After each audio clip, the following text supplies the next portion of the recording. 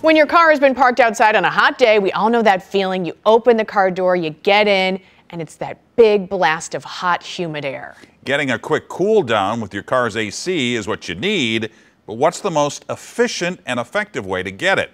The experts at Consumer Reports share some tips for fast, fuel-efficient car cooling. The first thing to know about quick cooling, movement is your friend. So this isn't the time to use your car's remote start. It won't do much to cool down your car, and you'll be wasting fuel. Your car's air conditioning works much better when you're actually driving, because the faster the engine turns, the faster the AC compressor runs, which lets the system cool more effectively. Start driving, turn on the air conditioner, and open all the windows for 10 to 20 seconds. Next, crank the fan.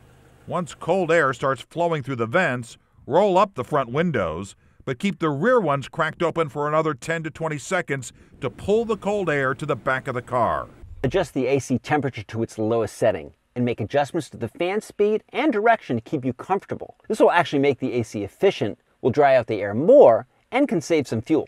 And if you have passengers in the back seat, make sure you turn off recirculation mode so the air in the back doesn't get stale and hot. Another tip from CR, if you've got a newer car with an auto start-stop system, you may want to turn it off, if that's an option. This feature saves fuel by shutting off the car's engine when you're stopped, but it also may shut off the car's AC compressor, something you want to keep running while stuck in stop-and-go traffic on your way to the beach.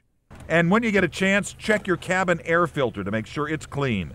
A dirty filter prevents optimal airflow, and on a hot day, you don't want anything between sweaty you and the sweet cold air.